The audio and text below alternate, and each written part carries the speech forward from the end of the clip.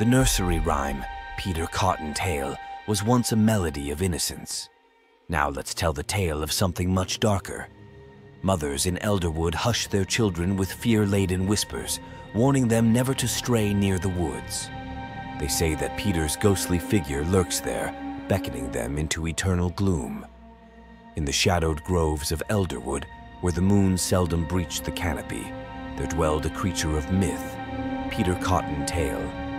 Unlike the benign bunny of tales told in the warmth of hearth and home, this Peter was a harbinger of the macabre, his once innocent eyes gleaming with a sinister sheen under the cloak of night. Peter Cottontail, once a mere rabbit, was transformed by a mysterious curse that befell him upon desecrating an ancient grove sacred to the forgotten gods of old.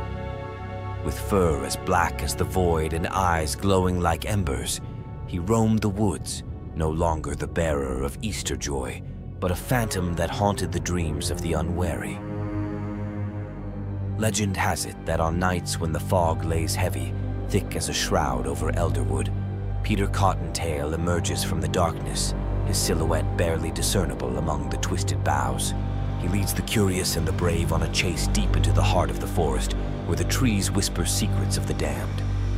Those who follow, lured by the allure of unraveling the mystery of Peter Cottontail, find themselves ensnared in a realm where reality warps and the air is thick with the scent of decay. In this eerie domain, the once playful hopping of the bunny echoes like the beat of a death drum, leading the entranced ever deeper into despair. As the rhyme goes, in the depth of Elderwood where shadows dwell, lurks Peter Cottontail, the sinister rabbit from hell.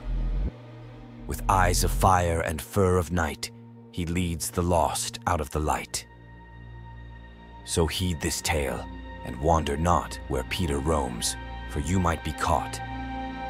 In the woods under the curse's spell, you'll find no escape from where Peter dwells.